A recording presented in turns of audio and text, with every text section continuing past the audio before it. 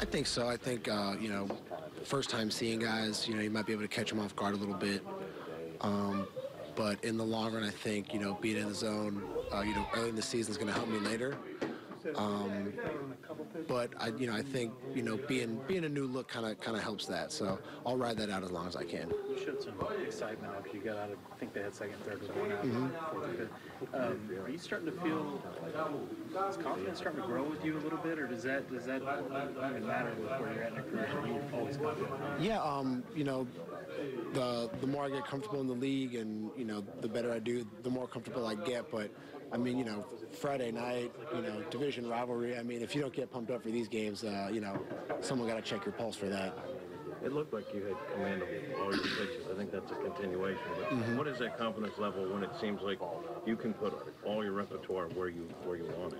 It definitely helps. Knowing that the stuff's going to be there and I can make big pitches when I need to. I think I got away with some mistakes early in the game, not being as sharp with 2 strikes as I should have been.